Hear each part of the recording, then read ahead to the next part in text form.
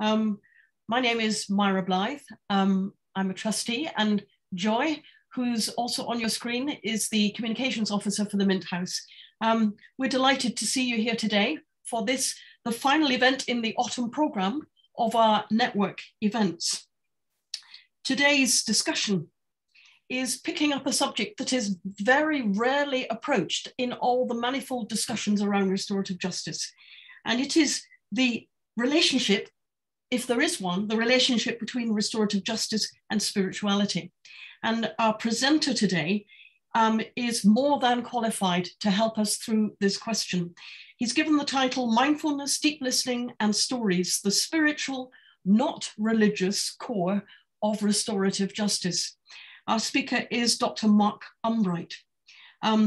Mark is a professor and founding director of the Center for Restorative Justice and Peacemaking at the University of Minnesota in the School of Social Work. He serves on the faculty of the Center for Spirituality and Healing in the Academic Health Center at the University of Minnesota and teaches courses on peace building through mindfulness practice and forgiveness and healing. He also serves as a visiting professor at the Marquette University Law School in Milwaukee. As an experienced restorative practitioner, he has facilitated peace building circles and restorative dialogues all over the world. And we are going to be able to draw from some of that experience today as he addresses this question for us. Just before I hand over to you, Mark, I want to make, on Joy's behalf, a few housekeeping requests for those of you who may be new indeed to the Mint House. Basically, we would like to invite you, if you are able to help us, you can do it in two ways. One is you can help us to improve our approach to the sharing and the learning of restorative theory and practice by filling in the evaluation form for this event. It will not take long, a few minutes, but in the spirit of restorative principles of participation, your participation in the evaluation of the event will help us develop better in that way. You can also help us. Every event that we put on practically is free, and we want to be in that mode, but every event does cost. If you are interested in supporting the work of the Mint House, just go onto the website and you will see how you can give just a small donation. That would be fantastic. Finally, and most importantly, because of UK regulations on data protection, we can't simply write to you with all the information about the Mint House. We need you to opt in. So if you want to be kept up to date about Mint House events, programs, and news, then go to the website again, or go to just your emails and email Joy. She's putting into the chat box right now her address. You can get her that way, and then you can be sure to be kept up to date with the news. Those are just the three small items that I wanted to share before we get on with the business of the day. And I hand over now to you, Mark, to help us tackle this question of the relationship between RJ and spirituality. Thank you, Myra. Well, it's good to be with all of you. Wish I was in person, but obviously not possible. Before I go deeper into the issue of mindfulness, deep listening, and stories, and particularly sharing a video talk with you that's on YouTube, which is on taming the ego, I want to just give you a little background and put all of this in context of just my own journey. On the one hand, I'm about the farthest person in the world, the way I grew up, to be talking about this. I grew up in a moderately conservative, evangelical, Baptist, Republican family in Chicago, in a setting where knew nothing about Eastern religions. I grew up believing there's Christians and then there's Catholics. That kind of restricted view enormously, but it was some good stuff too. And I have very good memories. And I met my first Palestinian in Sunday school. And we were in the most diverse church, it still is, in Chicago. But you know, my roots, I didn't grow up in some liberal family that were part of the radical 60s and all that. But I was called into the radical 60s as a young man with the Vietnam War. And I became a radical activist, being involved in voter rights registration in the South, being driven out of southern towns as an N lover, being pretty frightened at times. And I got into that, not because of leftist stuff, but because I took seriously the Sermon on the Mount. My conservative background as a Christian, I really believe that stuff. I still do. And that's what drew me into that. And I witnessed the coming of prophets from the East, so to speak, gurus, coming into the States in the 60s, actually late 50s, 60s, early 70s, when Buddhism was really introduced into North America.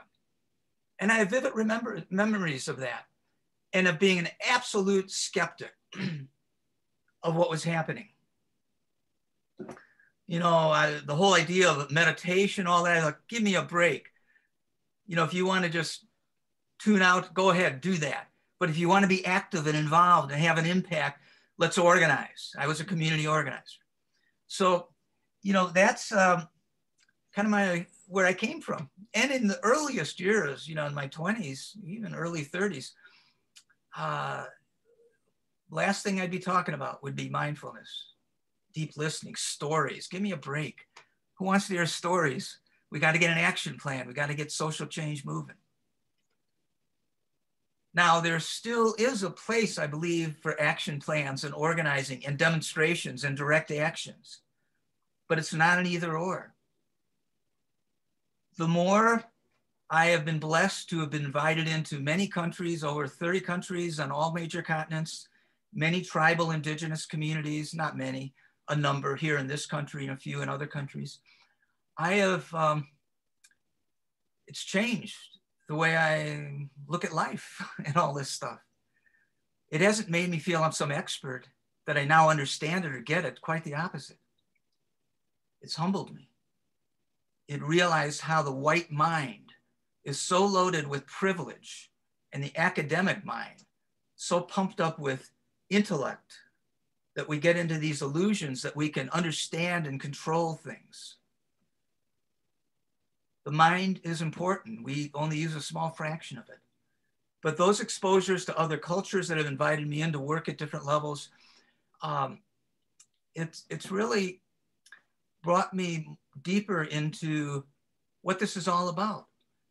From the earliest time of involvement in the late 70s, when Howard Zare began, my friend Howard began writing about restorative justice, and I went to a number of the events and we started working together. From the moment I witnessed the first VORP, Victim Offender Reconciliation Program, which was a precursor to what we now call restorative justice and victim offender dialogue or mediation, there's different references to it. I witnessed things that I couldn't put words to. It was like, wow, something's happening, some kind of shift. These people who are angry. I remember this case this one was in the early 80s, where the victim of a burglary, that I was the facilitator of this session, openly talked about, with the guy who caused the harm, about his gun behind the door. And if he had been home, he could have ended up shooting him. And over the years, my work in many states, including Texas, which was one of the sources of my sites of my study on victim offender dialogue and severe violence, homicides, attempted homicides. I mean, I have videotaped interviews where they talked about how if they were home, they would have killed the guy. But now, after having met them, they care about each other. They're not friends, but they care about each other in a deeper sense than a lot of friendships are. You know, I would witness this stuff and think, whoa, what's going on? And bringing this up to date, a large amount of work I've been doing for the last few years in the wake of the largest clergy sex abuse scandal in our state, in the Archdiocese of Minneapolis and St. Paul, in the wake of massive civil, criminal, and bankruptcy litigation. Restorative justice was in the settlement agreement in a specific clause that required restorative justice be engaged as part of the process of healing and accountability. And so the Archdiocese has consulted with me for 2.5 years, working with parishes and working with a small number of actual survivors of clergy sex abuse who wanted to meet the perpetrating priest, but that's not real likely because so many have passed on. and so many are still in denial, or at least meeting the Archbishop or other officials who covered up a lot of this stuff. And again, I witnessed this stuff, incredible things. And it's only been in more recent years that I've been able to put words to this. It's what I call dealing with the energy of conflict and trauma. My different books I've written over the years, the one that's the smallest, the easiest to read, I never would have gotten tenured at a university for writing it because it's written from the heart, not from the head. It's called Dancing with the Energy of Conflict and Trauma. Letting Go, Finding Peace. It's a collection of real life stories, a few from my own family, but mostly with people and communities I've worked with all across North America and many other countries, including some extremely violent, terrorist-involved kind of things, political violence. And I'm really uplifting their stories and what their strength, their courage, their wisdom, and what they taught me, even though they brought me in to teach them or facilitate or whatever. I mean, it was very circular, the energy.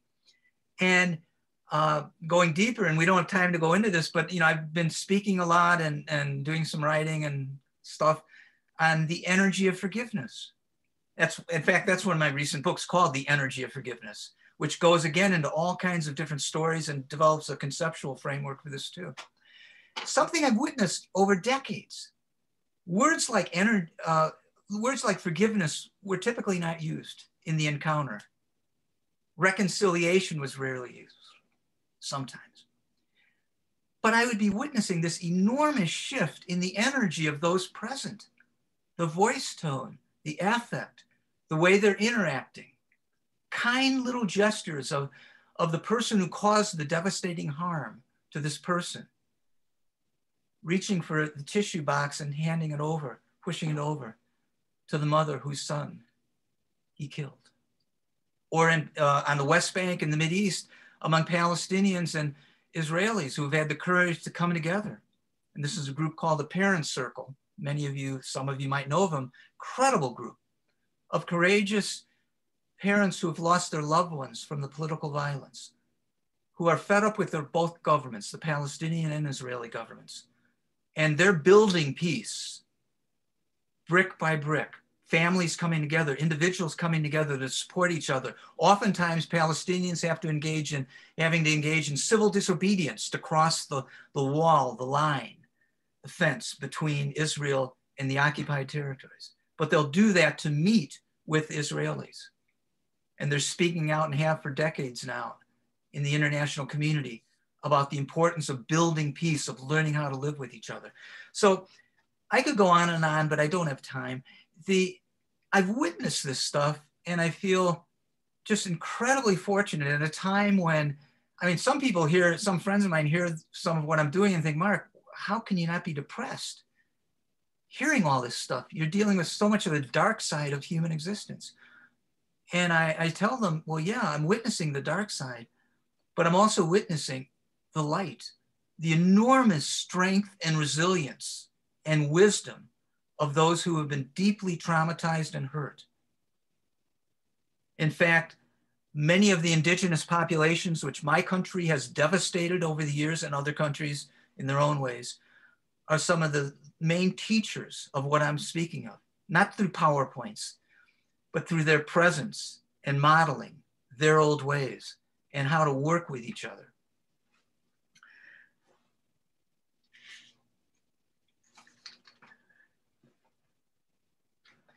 The research I've done over the years, some of the earliest studies in restorative justice, the impact, and this again included 4 sites in Canada, 4 sites in the US.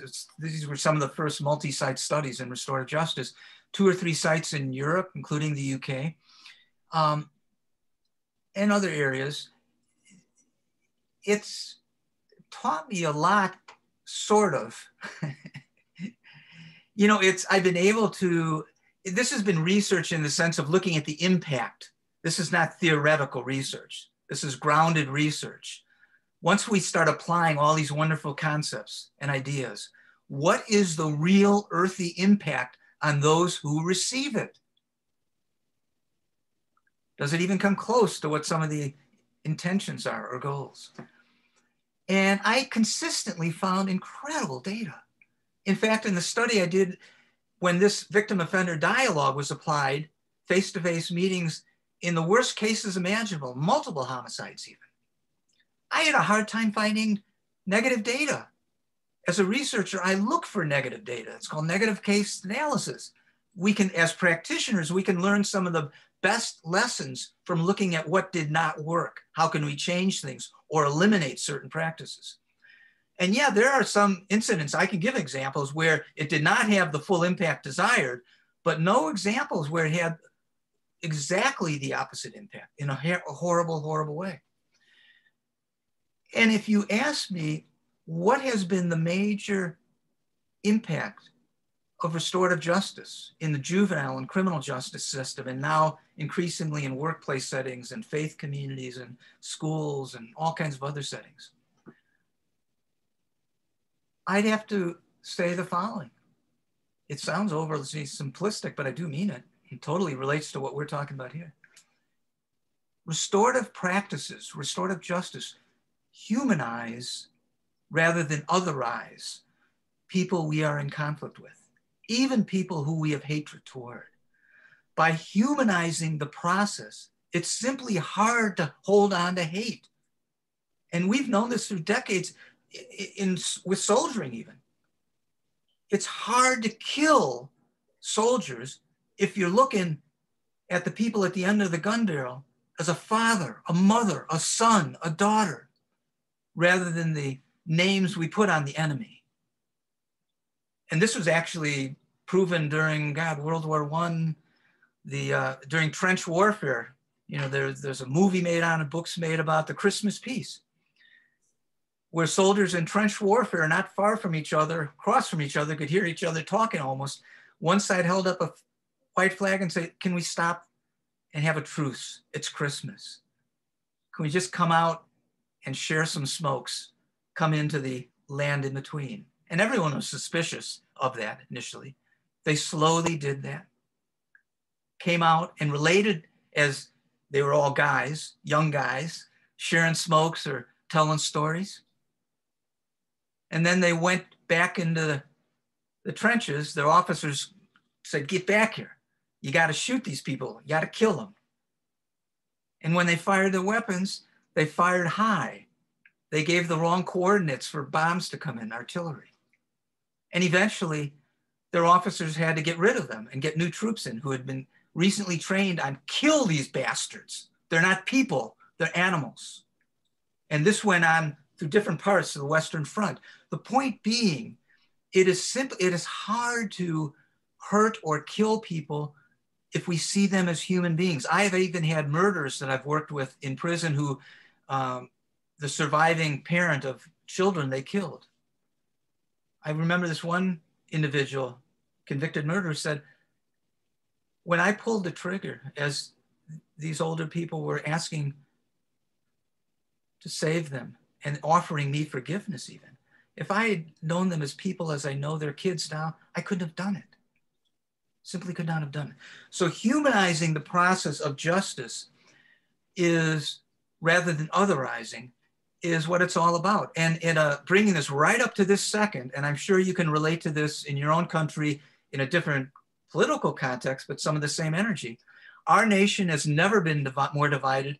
We are experiencing some of the worst and far worse of what we experienced during the 1960s, during a radical time of change, with the level of crime, conflict, racism, horrific stuff. And I'm part of a bipartisan citizens movement in this country that was initially called Better Angels, based on Abraham Lincoln's speech after the Civil War ended, when the northern states wanted to really punish the South. It's time to get even. And Lincoln gave talks on how we have to appeal to the better angels in ourselves as we heal our nation. Today it's called braver angels, not just better angels. And these are little chapters all over our country, including in Minnesota, that can only begin if there's a joint leadership of someone who is red and blue, someone who is Republican and Democrat, someone who passionately believes in our former president, and those who passionately oppose him, particularly people of color. And these folks are trained in some basic conversation and dialogue skills. Restorative justice is part of the background of the training, but it's not up front in the language you'll hear about them.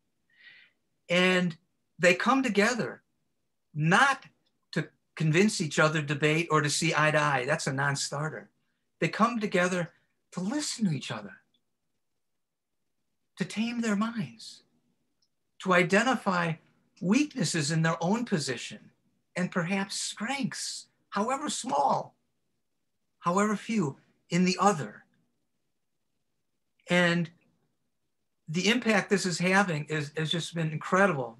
If we had time, I could show a short video of that, but we do not have time, where people who, it's a major shift in the energy of trauma, unbelievable, from people of color and from Muslims and others who deeply are critical of our former president, Trump.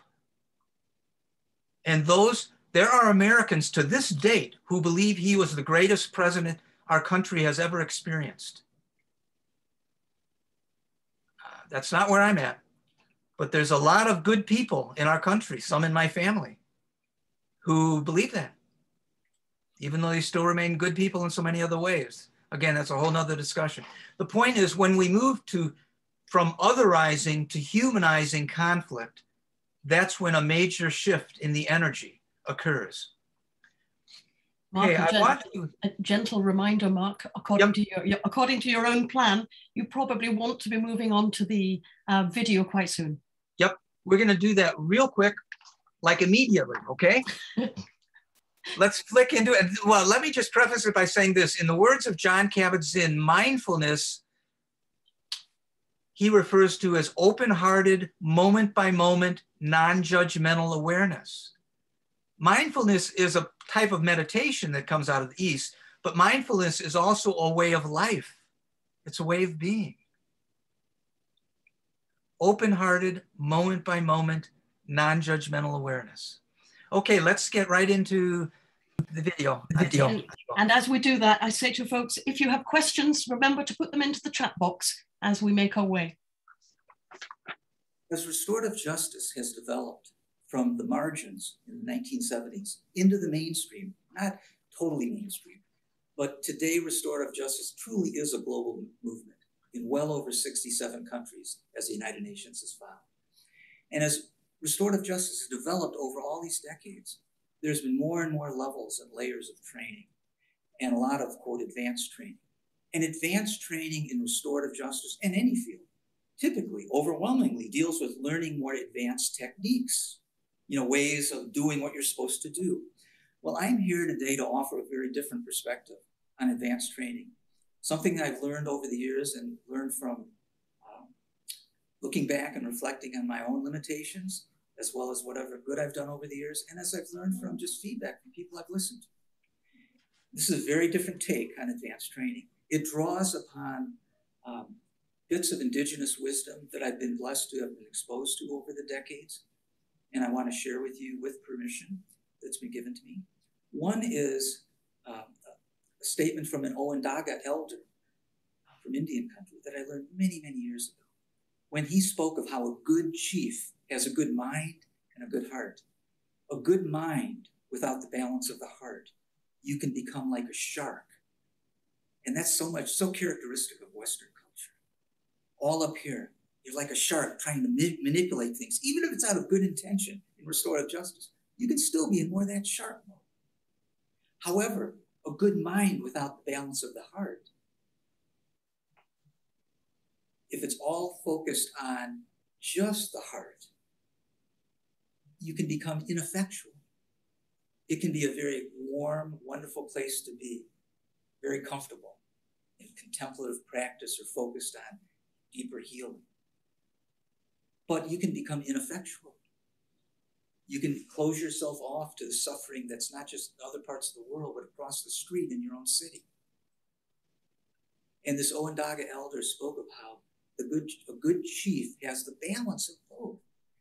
We don't use the full capacity of our minds. Minds are important. But our culture, and particularly so much of our teaching and learning, is geared to just pumping more facts up here and techniques. We're learning to work with the energy of our spirit and of our heart. That's just supremely important as well. Another bit of wisdom that I learned many years ago, it's the core principle of Native Hawaiian emotional, spiritual, and physical healing. It's called Pa'akawaha. It means be still, close the mouth.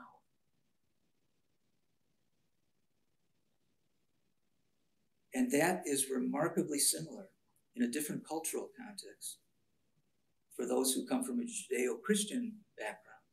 In the scriptures, several times where it's mentioned, be still and know I am God. Be still, feel the presence of God. So that whole notion of slowing down, taming, I could echo this in many other settings from Taoism, Buddhism. I don't have time to go into that. The point is, we have been given creator-given gifts of working with our breath, and silence, and stillness that do not take formal Western advanced training courses, 40-hour courses, long courses of other things. All of that stuff's helpful. But all of the techniques and the focus on the cognitive stuff can get in the way, frankly. For me, over the years, and this is not where I began decades ago, but for me, all of that's important, but it's in the background. It's more important that I tame my mind, slow down, and be fully present with people. I want to highlight 5 key points. The first is breath work. Something we take for granted. You know, we typically, particularly in Western society, really breathe very shallow in our busyness, our nervousness, our anxiety. Learning to work with breath is powerful. The entire system of healing within Chinese culture, it's called Qigong. It means working with the energy of life. And it's all focused on working with breath. And again, I could mirror this in different traditions. Within Indian country, they would use different metaphors, but there's ceremonies of the sweat lodge, vision quest, many other ceremonies. It's ways of learning to still the mind. Be present, slow down, feel the enormous healing energy of nature and of creation. There's many ways of working with breath. If I was with you in person, I'd invite you to go through some brief centering. And brief centering is not full meditation. There are many, many benefits to full meditation that have actually been scientifically shown in terms of its impact. But centering, even for a minute or two, whenever you're mindful of the fact of being nervous in a situation of public speaking or working with a certain group of people or an individual or in your family or with a partner, when your buttons are getting pushed, learning to focus on breath, taking a deep breath, slow, belly breathing, feeling your diaphragm expand, breathing in to the count of 8 or more because you're able to. Slowly exhaling to the count of 8. And as the mind wanders, which it always will, focus again on breath. Or perhaps envision yourself in a beautiful place in nature that brings you peace. In traumatic situations I've been involved in personally, where I was almost killed because of an accident. Had I not worked with my breath, I would have gone into deep shock. I went into partial shock. This was when I fell down 2 flights of stairs in Italy, stone stairs in the dark. And I could have easily broken my neck. And by being aware of what was happening at some level, even though I was sliding in and out of shock, and clearly breath and just breathing deeply, it kept me present and alive. So breath work is one. Second is relying on intuitive responses. Early in my career, 40 years ago or so, it's intuitive stuff. I like, come on, give me a break. Show me technique. I want to know how to do it. Well, that's changed a lot. Techniques, by the way, are important. What I'm speaking on is about going beyond technique, not instead of technique. Learning the basic techniques initially is important, but learning to move beyond them, learning to work with the energy beneath the words, your words or the words of those you're working with. Sometimes the words we speak or the words others speak to us push our buttons, and that doesn't, really upsets us.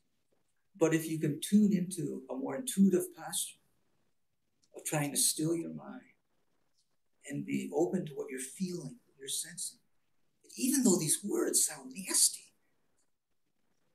that's not what you're feeling. You're feeling some kindness and openness beneath that. Learning to trust tuition is powerful. Third, pausing in silence in the process of facilitating any kind of restorative dialogue is extremely important.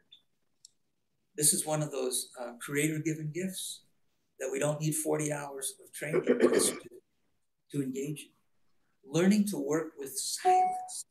And we can only come to embrace silence and pausing if we can still our mind, tame our egos.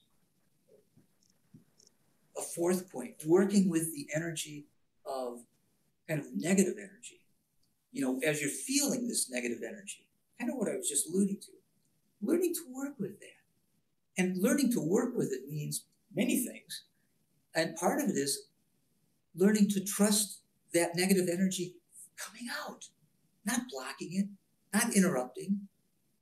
When you feel negative energy coming out in a circle or a dialogue, and you feel your buttons getting pushed, and you feel this internal need that you need to intervene, you need to save this group process or this individual process, be careful. Take a few deep breaths and reflect on, why am I getting so upset about this? Is this my issue? Or is this what's really going on? I've long since learned that, say, in a circle process, the energy of communication can really be tense at times. But if I'm trying to feel the energy beneath the words being said, I'm really sensing that people need space. They need for you as a facilitator to pause. They need that toxic energy to flow out before the healing energy of story can really be engaged for all parties. And finally, the fifth point, getting out of the way. And this is a very practical thing, and I do mean getting out of the way, either emotionally or physically. Now, usually it means emotionally. You're in the middle of a victim offender conference or victim offender dialogue or a circle or a family conference, and you set up the process initially, you give a gentle opening statement, but you try to get people engaged directly with each other and get out of the way. I will oftentimes find myself scooting back on my chair a little, so I'm not quite as directly in the energetic flow of communication. So they're telling their stories to each other, or it's moving around the circle with the talking piece. And there was one case I was involved in where it literally meant physically getting out of the way. This was a homicide case. A drunk police officer at a fair, summer fair, was involved in what resulted in a hit and run death. There's a huge downpour, and everyone in the fair rushed to their cars to the parking lot. There's a long line to get out of the parking lot. This guy was drunk, he was fed up, he got in his big pickup truck and just swerved out of the line, just tore his butt out of the parking lot, right down a residential street. And within a block or two, he hit two people. One woman who was not killed, but was hurt badly. And the man, her husband, was hit more directly. And he, from all indications, died on the spot. This police officer, an ex-Marine, who was drunk, heard it on his police radio in his pickup truck that there had been this, it got on the news immediately. He heard that this had occurred. And he just sped off to get out of there. He knew it was him. And when he got home finally, he tried to kill himself with his own revolver. He was caught, he was easily identified. And I don't have time to tell the whole story, but it took many, many, many months of preparation and layers of complexity of working with 2 different correctional systems in different states, with a county jail, trying to negotiate the preparation process and where to hold the dialogue. And when the actual dialogue was convened, it was very moving. It was very challenging. Up to the last moment, I didn't know how it would go. It was the angriest victim, survivor I've ever dealt with in decades. And yet I trusted my intuitive sense. Beneath words of anger and wanting to even hurt this man, like harm him verbally, I really sensed the energy of compassion and a yearning for meaning in her life. And as the session began, it was very difficult. We didn't get into immediate dialogue at all. The first 45 minutes to an hour was breaking the ice. And there were, frankly, some very, if you can believe it, humorous moments in that, in a natural sense, not anyone cracking a joke. It was just things that happened, such as the lights went off in the room we're in. And I'm facilitating this in the dark. And then I realized these were motion detector lights. And so I had to use this new kind of Tai Chi movement to get my hands going up to engage the lights to get back on. But as we got into it, almost an hour, and I asked the woman who was harmed so deeply as a survivor, who lost her husband, if she wanted to take a break, if she needed to, because I knew she was a smoker and she would need to take a break at some point. And she said, fine. And she looked at me and said, Mark, when we come together, is it okay if you just sat in the other room with my friend who came with me? I really want to meet with this man. It's a cop and a cop wannabe. I want to meet myself with him. And my ego was, oh my God, no, I got to be here to protect these people. And that's what I would have done decades ago. And that's what I was hearing up here. That's ego, intellect stuff. But my intuitive sense was this woman had a great deal of kindness and yearning for wellness. And I also obviously checked it out with the person who caused the harm, the cop and ex-Marine. And I said, are you sure you feel okay with this? We don't have to do this. We normally all come back together. Are you sure you're okay? And I asked him 2 or 3 times and reframed the question because I wanted to make sure he did not feel coerced or having to meet without me being present. So I went in the other room, sure got to know her support person. She didn't want her support person in the session. She wanted her to be there and to drive there with her. So I got to know her, and my ego wanted to have my ear up on the door like this, listening to what's going on, but I didn't. And about 45 minutes later, this woman whose husband was killed, who was normally very kind of like this and angry and that kind of energy, she just walked into the room slowly and sat in the chair and just kind of took a breath and let it out. And she looked at me and she said, I can't believe what I did before I came here. My ego said, oh God, what'd you do? But I didn't say that. And she looked at me, she said, I hugged her. He's not the animal I thought he was. He killed my Jack, but he's not an animal. I think I want my kids to meet him. So there's more I could say about that and way more that we learned from that. But my point is, that's what I mean. Sometimes it means physically getting out of the way. Now, most trainers in the field would never tell a facilitator to physically get out of the way. And I would not advise that. I'm not telling you to do it all the time, but I'm just saying, trust the strength and resilience of people.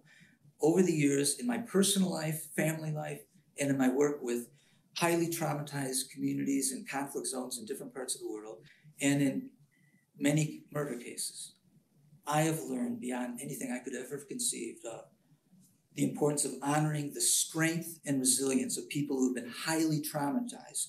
Trauma either crushes people and puts them in a bad, dark place, and difficulty to even function. Or people find reservoirs of resilience and strength they never knew they had. Honor that. And they can teach us far more about life and its meaning than whatever we can offer them. And I'd like to land on that note. So good luck again on this journey.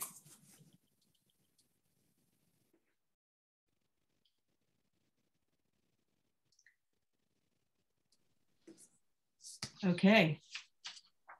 Thank you.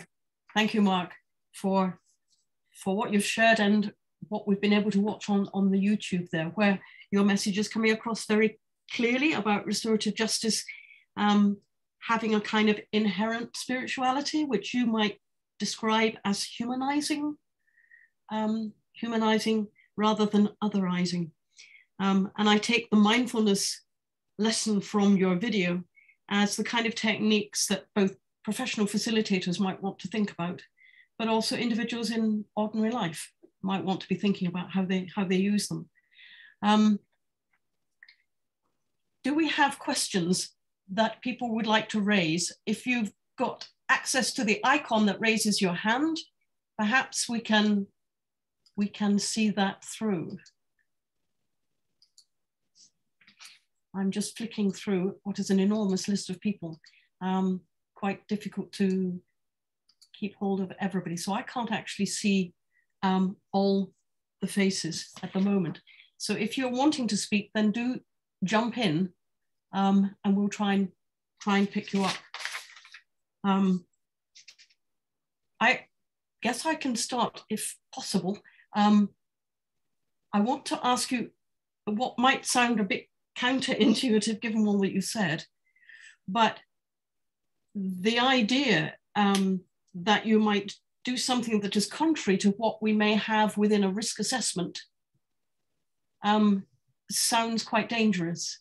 If a risk assessment would not want to allow somebody with a heavy track record of violence to be in a room alone with somebody, would that be encouraged or allowed within your judicial system? Everything I've been sharing with you would have to be a bit adapted to that reality, Myra. If there are some jurisdictions that would not allow that because the system itself has developed such pretty tight protocol for all things, including restorative justice, and will only take the most minor cases and the lowest risk cases. On the other hand, there are, I believe it's around 37 states now in America that have formal protocol to support victim offender dialogue in crimes of severe violence. And when I first started doing these cases in the early 90s, there wasn't a single jurisdiction in the States or anywhere in the world that promoted this or allowed it. And in many of those 37 states, even though there's formal protocol, because actual practitioners oftentimes head up those programs, they'll use flexibility that the protocol doesn't suggest. For example, if a risk assessment tool raised all kinds of questions, if I was a facilitator, I would do extra preparation, listening to the survivor who wants to do this, going over risk and benefits, which you want to do anyway, but giving it more and more time, talking about the possibility of unintended consequences, talking with that individual survivor about the importance of a support person being there, listening to determine if the person has indicated they have a therapist or a counselor present, which many will end up saying that, some won't, inviting that person to be present as a support person. So there's ways of adjusting the way I would normally handle this versus how a tight protocol and risk assessment tool might indicate. And I am not suggesting that the way I've learned to do this over the years is the way everyone should do it from start, the first time they ever do cases. No, it's important to, work with the techniques you've learned, be careful. Risk assessment tools give a lot of important information, But a lot of the protocol and risk assessment stuff that we have glosses over or does not honor totally the enormous strength of survivors. I'm not exaggerating that from my experience. If a person whose loved one has been murdered has the inner yearning to want to meet the person who caused that harm, they have indicated enormous amount of strength within themselves. And having gone, whether they had a therapist involved or not, to even get that far means they have done a lot of inner work in their own being. Okay, there's a question coming up from someone by the initials of MM, which if I read from the chat box, says, also the restorative practice world is full of so-called experts who are involved for monetary reasons. Advanced training is one of those tricks, in my opinion. Does MM want to add anything to their comment? If not, maybe your comment, Mark. Well, sure, I'll speak, yeah. Yeah, go on. Yeah, no, I totally agree with Mark. I think if you're involved in RJ or RP and you're facilitating on an ongoing basis, you end up trusting the process, and you end up the idea of bringing people together. That's where you realize that advanced training doesn't need to happen. That's my opinion.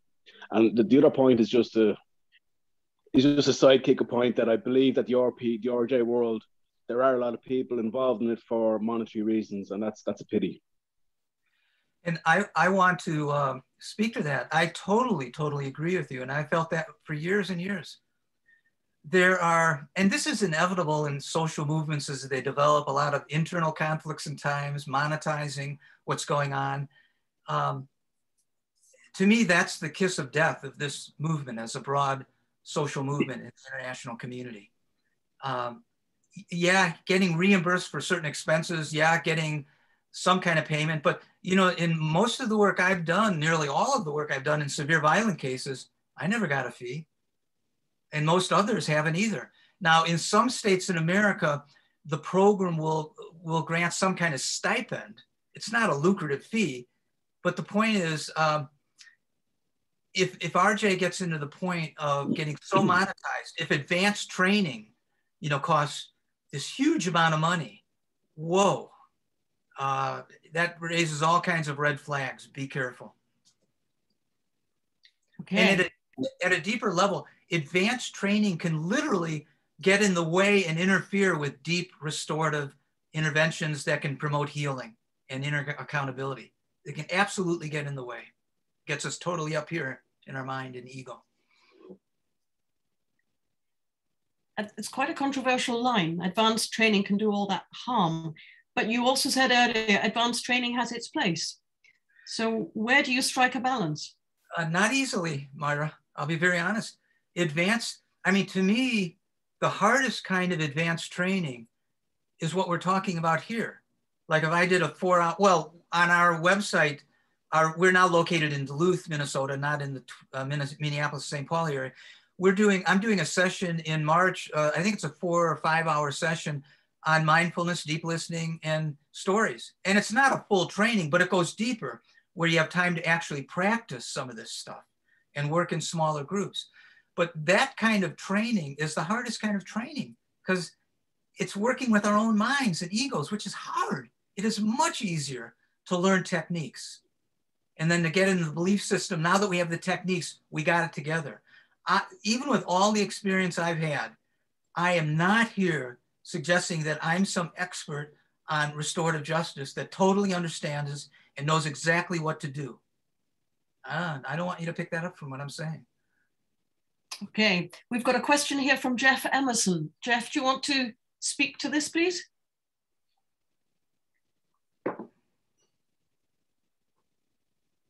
So what I struggle with is kind of respecting everybody, respecting the person that you want to avoid otherizing. So you gave the example of your former president We've actually got a current leader who's very difficult to respect and very difficult not to otherize from my personal point of view.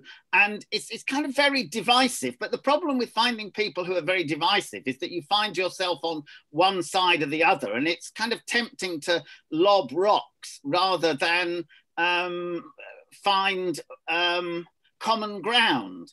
And I suppose it's just, I mean, that crops up in personal situations. It also crops up an awful lot in helping people who are in conflict in terms of how they can develop respect for the other person.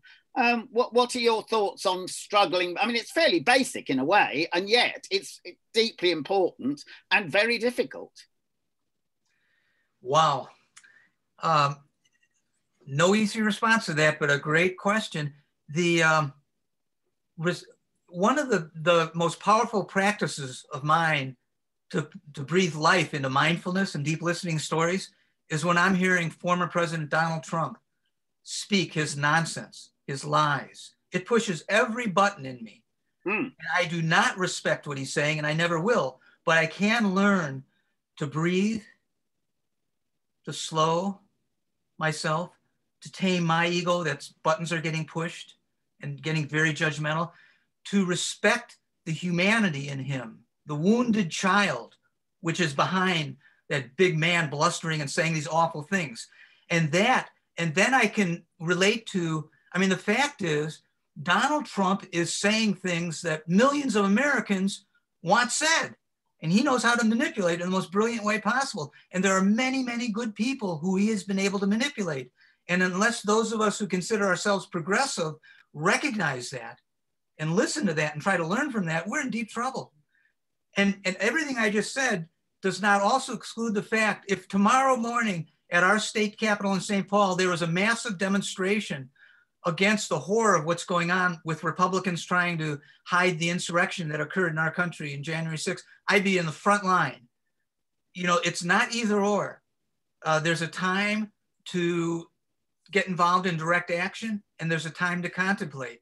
You know, some of my greatest teachers and mentors, whether it's Gandhi or others, are examples of that. Okay, Tamara Sherwood. Thank you. Is raising her hand and would like to come in. Okay, hi. So I'm here in the States in Colorado, and I sit on a board, the Colorado Coalition for Restorative Justice Practices. Such an honor to be here in a circle with Mark. And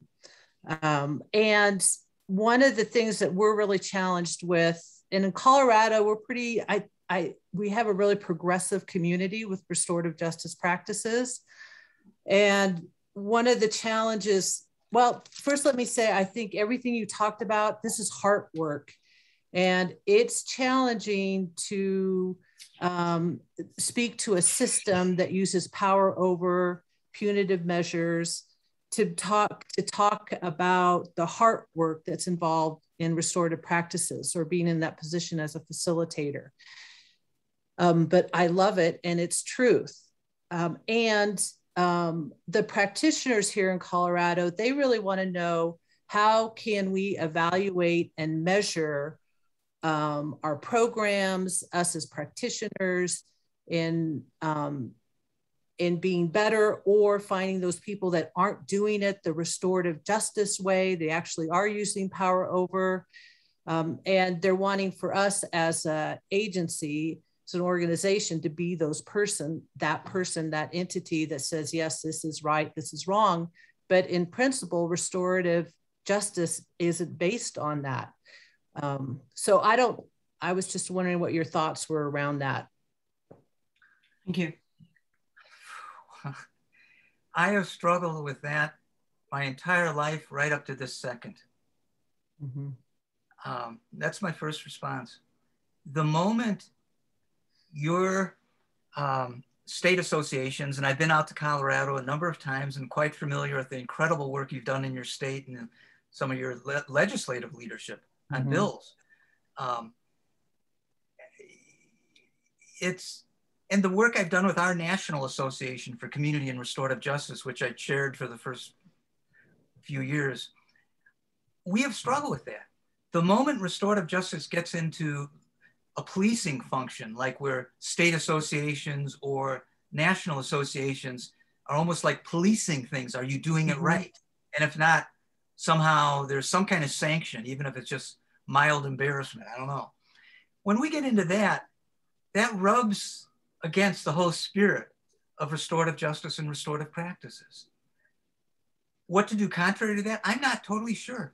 What I do know, having ways of encouraging and providing incentives to get deeper restorative justice planning, having peer kind of feedback and reviews that a state or national association could have a team of people to review programs, and rather than issuing a large kind of public embarrassment of some kind, working with the individuals or groups in ways that are safer for them to really hear.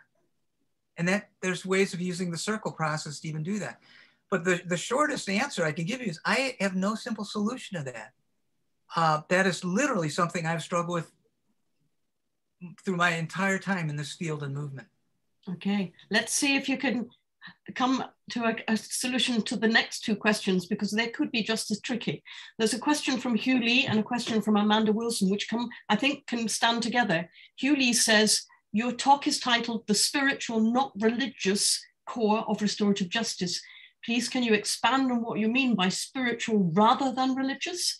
And Amanda Wilson has put another question which says, what, if anything, distinguishes the spiritual from the ethical? So two questions that are probing, if you like, the words that you're using. What is spiritual over against religious? And what is the relationship between spiritual and ethical? Religions are based on a set of principles and dogma, a way of understanding life. And all religions have that, whether it's Buddhism, Hinduism, Christianity, Judaism, Islam. And religions pass on those teachings, the understandings up here.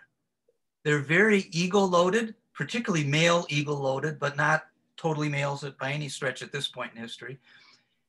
And spirituality and religion kind of can overlap. For me, they overlap. Religion can provide a bridge to a deeper sense of spirituality. Spirituality is not about dogma. It's about a way of being and honoring life, of finding a deeper meaning, of accepting what life has to offer, where things are at this point. It's very ethical. It's based on a set of principles, not you must believe this, or you're out, or we'll even kill you, which has been done historically at different points at a time. For many people, religion has not been a bridge to spirituality as it has been for me. For many people, religion, they've been too wounded, physically or emotionally or even sexually, by representatives of religion. And they don't need the bridge of religion.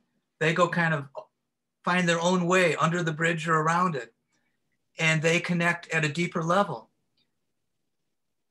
in a way that is not based on, I believe this. It's based on, I treasure this life that has been given to me by the Creator. I care about all of creation.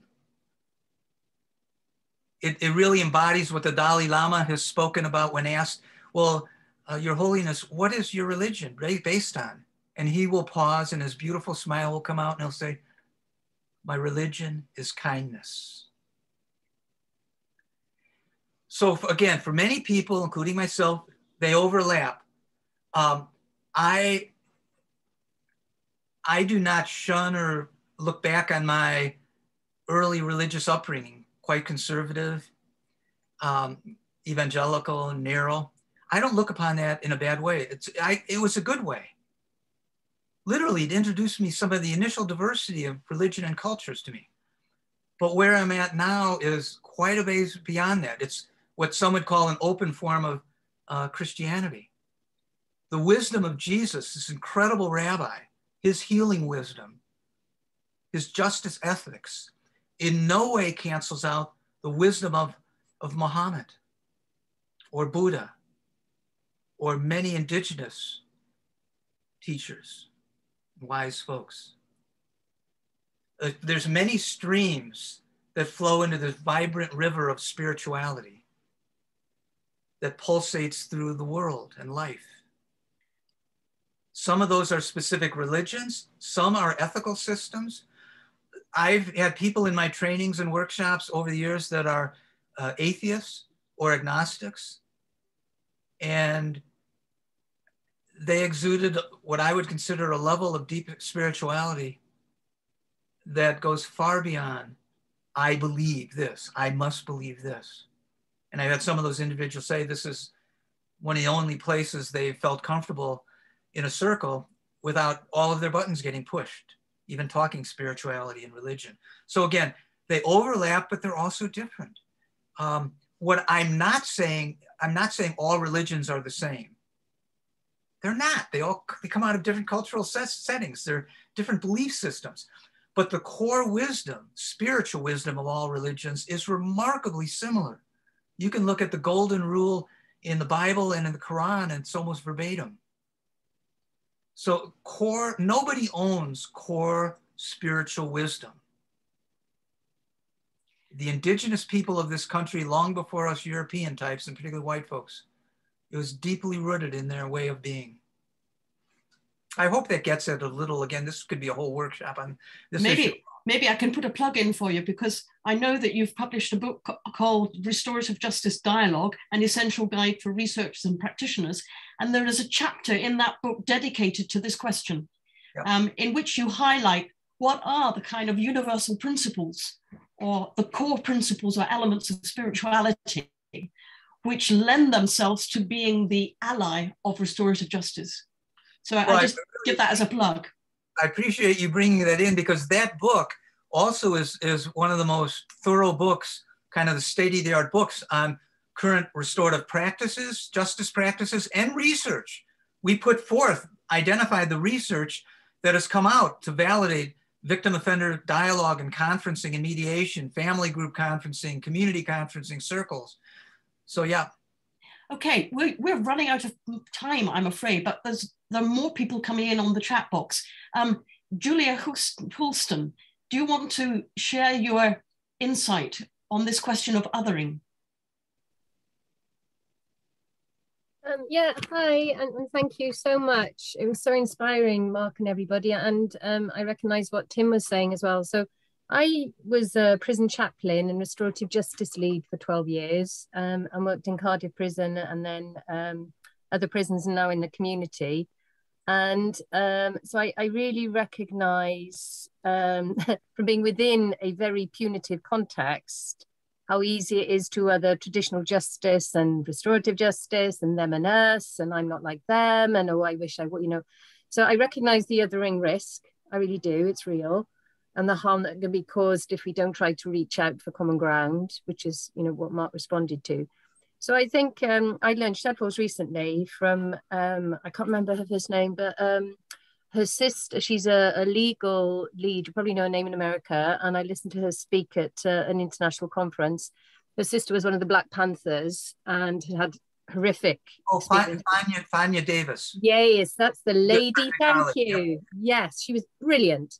And speaking from personal and deep personal professional experience, how she found the traditional adversarial model that's within, you know, formal traditional justice not helpful. And she tried the litigious way of bringing white people to court, and she got no satisfaction from it. And she talks about the spirituality of indigenous peoples being lots of her inspiration for why she does it. And she begins with a ritual now, even when she's doing formal speeches. And she's an attorney. I mean, she's very, very legally qualified. But she said very much that kind of hacking away at the surface of things, as good as restorative justice meetings are, unless we have a reckoning about that inequity. So I'd just like to say, I recognize the anger about Trump, and much the same over here at the moment. It's not my politics, I can other very easily. But I do think there are systemic wrongs that restorative justice needs to speak up about. We do need to But also I think we need to call in, not to call out. We don't want to shame, otherwise we're the same. So what can restorative justice do around systemic change, talking about equalities and injustice in honesty? And we are called to face up, I think, bravely and courageously. So whilst that, you know, I'm Roman Catholic, brought up, still have some remnants of religious faith remaining, but in the prison, we were all faiths and none. So I also recognize what Mark is saying about what we've got in common. And it's the spirituality, not the religion. It really is those core values, deep humanity, wanting the best, wanting us to flourish and not harm, I think. So I don't know, I just went blah, blah. That's great. No, that's great. Thank you, Julia. Thank you. It's 5 minutes past the hour, but I'm going to give one person more the floor if I can. Mary Lou Reeve, you've raised your hand. What would you like to say?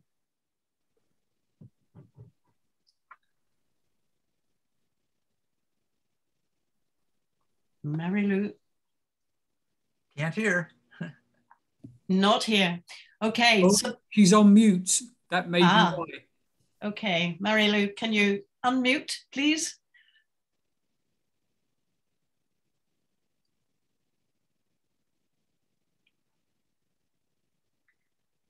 Okay, I think that's not going to work. There have been a number of reactions to your comments, Mark, about payment.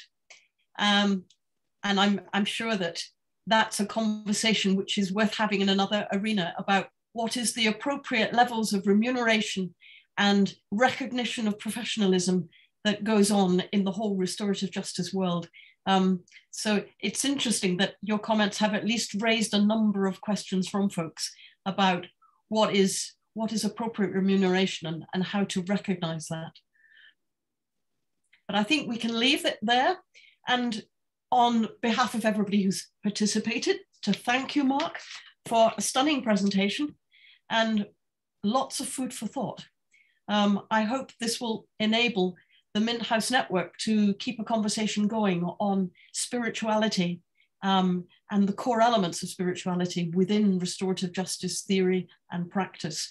Thank you, everybody, for taking part. And thank you again, Mark, for your comments. Don't forget, folks, to go into the website to see the next term's program or the New Year program for more network events. And you'll find on the chat box lots of information arising about publications relating to what Mark's been doing. So take a look at that as well. Thank you, Mark, very much indeed. Thank you. Cheers.